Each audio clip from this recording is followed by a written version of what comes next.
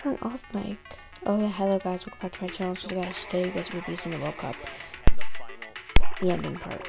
We've had a full day of Fortnite action, so really quickly, let's just recap everything that's gone down, starting with Oceania. Just a quick refresher to remind you who is coming through from every single region. From OCE, it's Serpent and Hype. I mean, Sundown, you stayed up late, you watched these games. Are you surprised?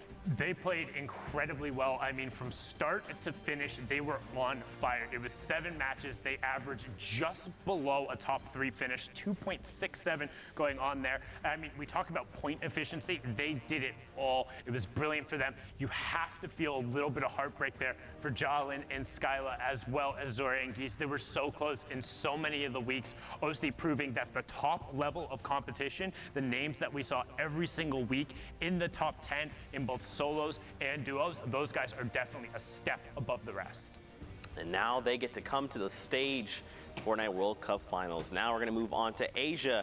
Don't forget, we also had qualifiers coming out from there that happened this morning while we were all asleep, unless you're Sundown, you're a maniac and stay awake. Again, son, I'm going to send this your way because you know, you have the infinite insight on these things. What do you think about Flame and Unique? So Flame and Unique, it was really cool to watch because, again, people have talked about moving literally where they live or going to different land centers to try and get better ping. And this is a Southeast Asia team playing from Vietnam. They said in the semifinals, like, GG High Ping, by the way, placing in the top 10. And then they turned around and their style was high on execution, rifle fire together, loot up safe, and then get key rotations. Incredibly proud of him. I actually was able to talk with Unique just a little bit over DMs afterward, and he was just saying, I'm so incredibly happy. I didn't think we'd be able to do it. Just getting to this point and being able to represent and being the first and only Vietnamese team on that stage, like, just huge shout outs to you guys. Well, there you go. You like to see it. Of course, we're going to keep things rolling. Europe was the next region up on deck. I mean,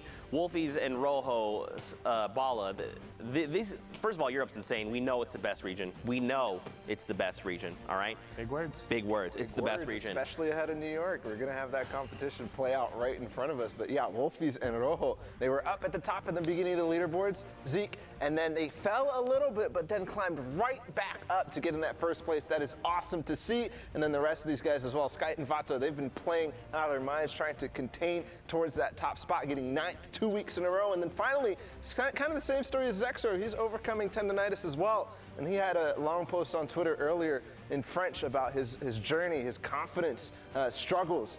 And to break it right here in the last week is unbelievable. Man, for sure. And also got a shout out. I was going to say. Another one of the controller game. Yeah.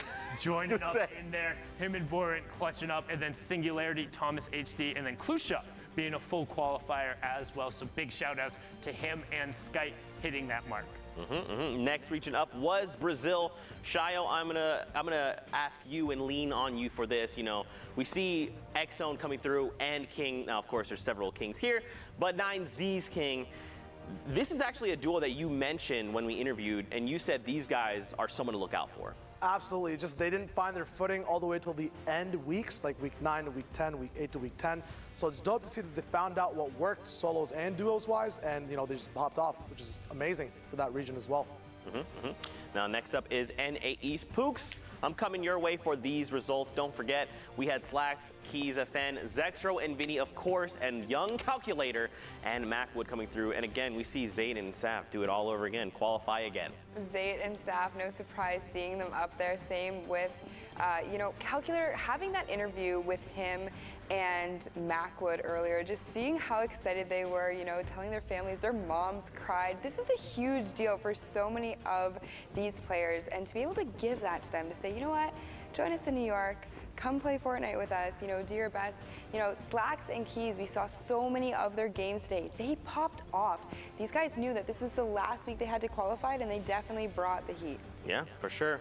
And of course, with that wraps up the entire day. But first, we've got to punch the final ticket to New York City coming out of NA West.